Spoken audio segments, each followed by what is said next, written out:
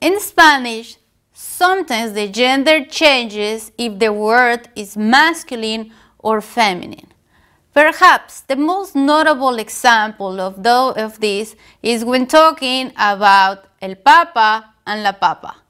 El Papa refers to the Pope. Pope Francis is the current Pope. Versus la Papa, we're talking about the root. Las papas son la base de la comida americana.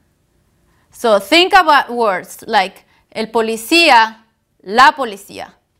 El policía, it's the guy that acts as the police. El policía que vive al lado de mi casa es un hombre muy simpático. Versus la policía, mi vecino entró a la policía cuando solo tenía 23 años. Another examples of these are words like el cometa y la cometa.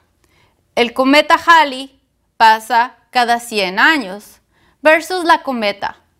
A los niños les encanta volar las cometas en verano. Another notable example is el cura and la cura. El cura, it's the person officiating Mass in church, versus la cura is what scientists try to find as a solution for diseases.